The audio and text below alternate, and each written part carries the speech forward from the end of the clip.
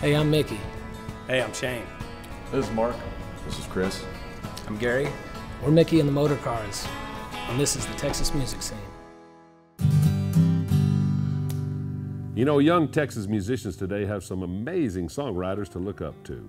One name that tops that list is one of my favorites, Guy Clark. From songs like Desperado's Waiting for a Train and Randall Knife to his mentoring of artists like Steve Earle and Rodney Crowell, Guy Clark's influence on Texas music and songwriting is almost unequaled. Our Texas legend, Guy Clark. Guy Clark is a musical legend without a doubt, and a huge mentor to me. I've written songs with him. I count it as one of the greatest achievements of my career that Guy Clark recorded a song that he and I and Bill Lloyd wrote together.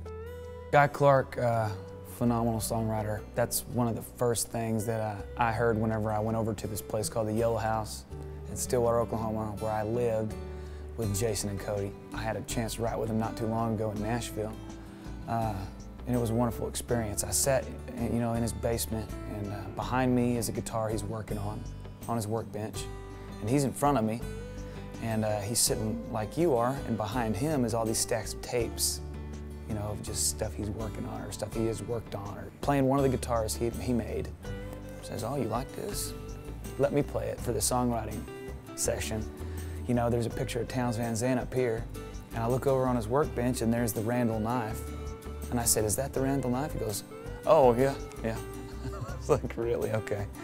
Guy Clark, he's kind of like the grandfather for me of real Texas country music. Guy really turned me on to being able to play just my guitar and sing and capture an audience, capture their attention enough to have them listen to the words and have them listen to the guitar playing and have them really get out of the song what I wanted them to get out of the song. He's kind of like Willie with that aura of respect. You just look at him and you think, I want to hear what this guy has to say. Guy Clark is, I hold him way up there. He finds the most either extraordinary way to say something common or common way to say something extraordinary. I don't know, but he surfs that wave of just those. That word was almost a little. That was almost a $9 word, but it wasn't. It was the $7.50 word. It was.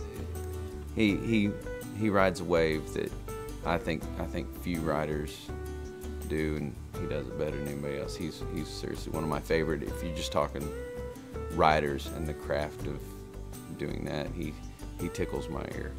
Guy Clark is. I call him a master craftsman, incredibly deliberate, and pays an amazing amount of attention to detail and the nuances of a song, which is completely opposite of how I do it. And it was really an enlightening, eye-opening deal to watch him work, and has written some of the best songs ever.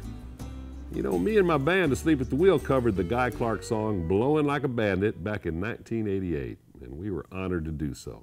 He's definitely one of the greats. Stay with us, folks. We'll introduce you to the rockin' sounds of the Statesboro Review next on the Texas music scene.